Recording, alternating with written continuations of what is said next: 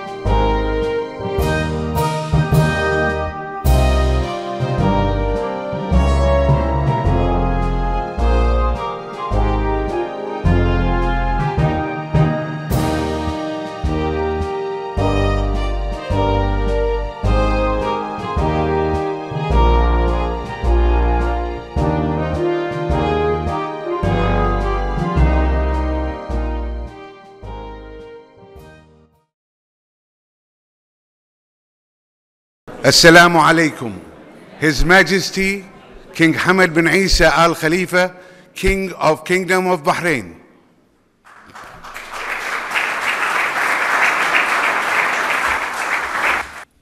Bismillah ar-Rahman ar-Rahim. It is my great pleasure to welcome you all to Bahrain for the 14th Manama Dialogue. For 60 years, IISS has advanced global stability and promoted peace. And we in Bahrain are proud to support this work. Given its history and reputation, the Institute has a unique ability to attract the world's most respected figures, be they government ministers or senior military, intelligence officers, or key thinkers. We extend our sincere thanks to Dr. John Chipman and his team for arranging this summit in Bahrain each year. We are also delighted that IISS Middle East Office has its first Bahraini Executive Director. Although he is British, Lieutenant General Sir Tom Pickett was born and grew up in Bahrain. We welcome him home and wish him a very success.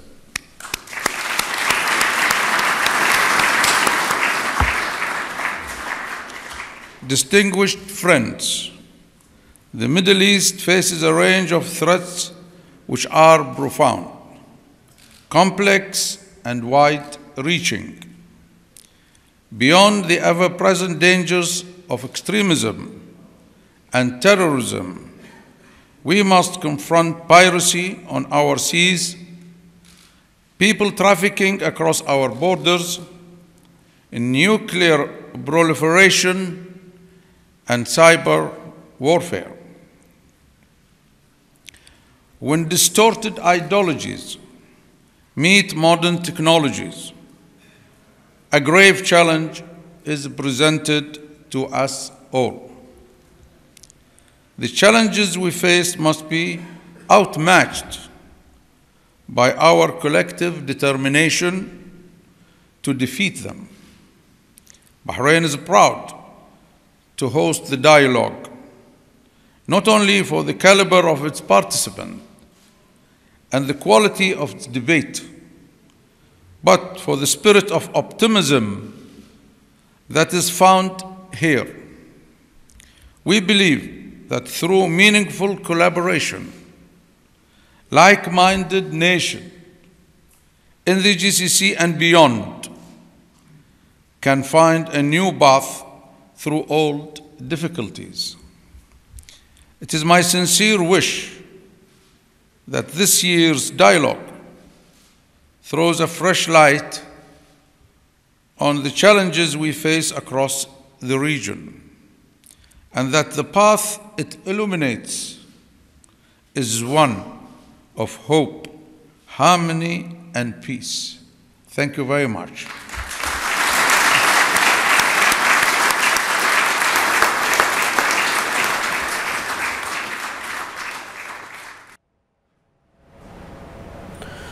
هذا وقد أقام صاحب الجلالة الملك المفدى مأدبة عشاء تكريما لكبار المشاركين في حوار المنامة، وتبادل جلالته مع الحضور الأحاديث حول أهمية انعقاد حوار المنامة وأبرز القضايا التي يناقشها في جلساته، والتي تعكس القناعة بأن الحوار المشترك هو الوسيلة الأنجع للحفاظ على أمن واستقرار المنطقة.